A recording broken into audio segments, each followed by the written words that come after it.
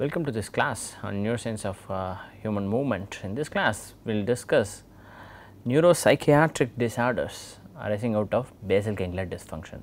So, slightly different from the regular classes that we see, in which we usually limit our discussion to movements and dysfunction of movements. In this case, we are going to discuss psychiatric disorders, right. We will take 3 examples of neuropsychiatric disorders: obsessive compulsive disorder, Tourette syndrome and depression, and discuss the possible role of basal ganglia in these disorders. So, essentially the question is, how does basal ganglia possibly cause, or dysfunction of basal ganglia possibly cause this, right.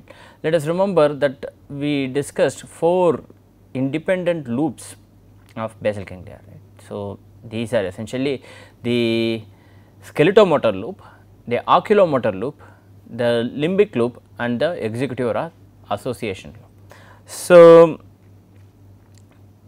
now if there is lesion in the executive or associative, or if there is a lesion in the limbic loop, right, this leads to behavioral disorders, disorders of behavior, right. So, essentially these are caused due to lesions of non-motor basal ganglia thalamocortical circuits, right. So, it is because of lesions in the anywhere in this loop, right. So, it can be here, or it can be in the thalamocortical loop, it can be in the striatum, or it can be the GPA, right.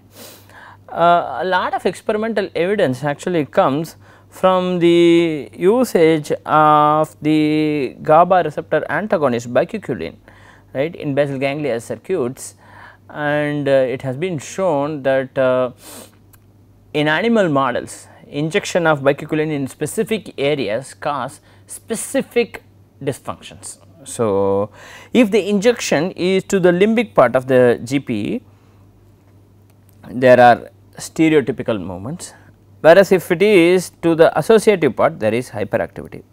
Abnormal movements are observed only when the injection is in motor areas. So, depending on which part is affected, then the response also varies. So, that means if that particular part is lesion for whatever reason, then the response is going to vary according to the region that is lesioned, okay, and the network, part of the network that it forms. So, if it forms part of the limbic circuitry, then that is going to result in a specific neurobehavioral disorder. If it forms part of the executive or associative network, then that is going to cause a specific behavioral disorder. So, and these two are not expected to be the same. If it of course forms part of the motor circuitry, then it is going to cause some motor disorder. So, one example of behavioral disorders is obsessive compulsive disorder. In this case, people keep on doing something because they never feel that they have done it enough number of times. Say for example, washing hands, a very common example. People keep on washing their hands, every few minutes once the person has to wash their hands. So, they have an obsession to keep on doing this, right. So, they are repeated actions. So, and this is something that they cannot change. You keep telling them, hey, this is not required. This is something that they can change so easily. It is not something that they can change so easily, right. And so, that means they have rigid behavioral patterns. You would observe this also among some of your classmates or co-workers, right. Some people do things only in a particular way, they cannot do it in different way. An extreme form of that is obsessive compulsive disorder, right. We all have habits, we all keep doing things in specific ways, right. So, that is habit, but if you cannot do it in any other way, right. So, if you do this at the exclusion of other things and in such a way that it affects your normal life, then that becomes obsessive compulsive disorder, and an extreme form of that becomes obsessive compulsive disorder, right.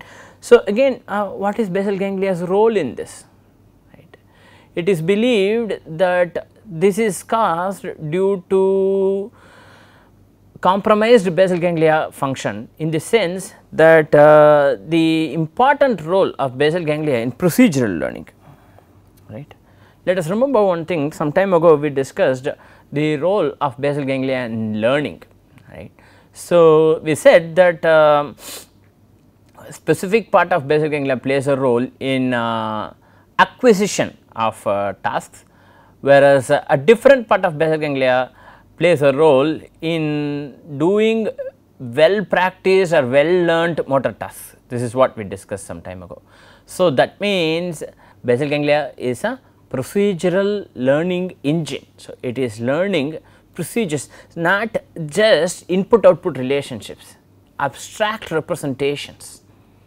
So, this is differentiated from factual learning, right. So, remembering some facts and figures and numbers, that is different from remembering a procedure. So, essentially even in the motor function, right, even in motor function basal ganglia is involved in procedural learning. If this procedural learning is compromised in the limbic or associative area or limbic or executive area, then what happens is you have a disorder such as OCD that develops, right. And imaging is very useful in understanding how this disease affects or which particular area of the basal ganglia is active or abnormal or showing abnormal activation during specific activity. It turns out that ventral striatum has been implicated, specifically nuclear accumbens, and ventromedial caudate nucleus have been implicated. In other words, these two regions show abnormal activation when compared with age matched controls, for example, right. And it turns out what is more interesting is that surgical removal or stimulation of specific regions, right, anterior limb of the internal capsule and ventral striatum seem to help these patients to overcome these symptoms. That means that these particular regions, right, these particular regions are the ones that are malfunctioning or are at least forming an important part of the network that is responsible for this particular function, right. So, this is obsessive compulsive disorder. Then there is Tourette syndrome. Of course, you might have seen this movie Hitchki, right. The recent Hindi movie on this particular syndrome, where this lady Rani Mukherjee, she performs this like that frequently, which makes it socially awkward, and also she wants to be a teacher. So, it is a very difficult situation. You have some sort of expression disability. This is causing vocal tics, right. So, motor or vocal tics that are similar to OCD. So, there is obsessive compulsive necessity for these people to do this tics. She also does something like cha cha cha cha, like. In the case of OCD, the person has to wash the hands or do something else. In this case, the person has to keep on doing this vocal tics, right. So, and of course, the story is something I actually have not seen the movie. You should see it if you are interested, but you should also read about it if you are interested. So, these vocal tics are probably due to dysfunction of basal ganglia. How do you know that this is due to basal ganglia dysfunction?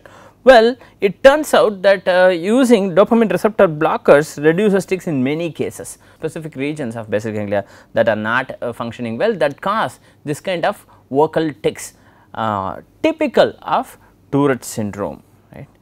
And some treatments have been attempted. Chronic stimulation of limbic and motor circuits and at the thalamus and the pallidal levels seem to help these patients. How do you stimulate chronically?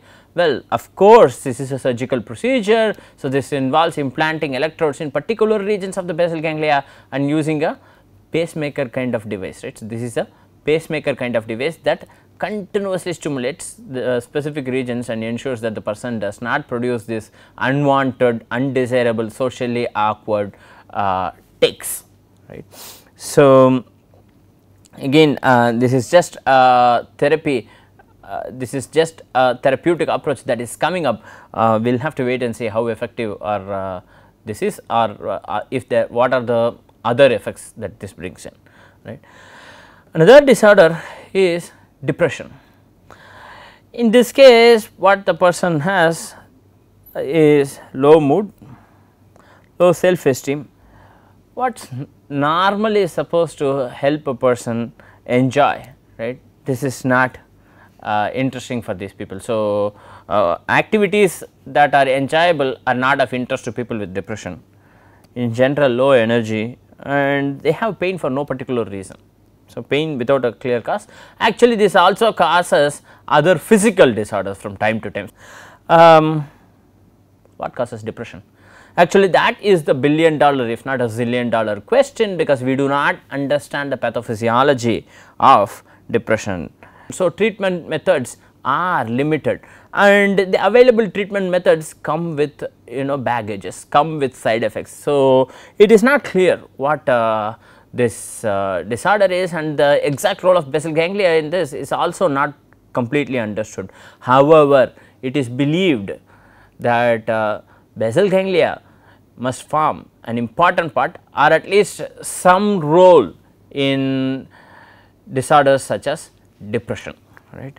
So, this is something that is an open question for the future. So, we need to continue our research and understand why depression is caused and what is the approach towards treatment of depression.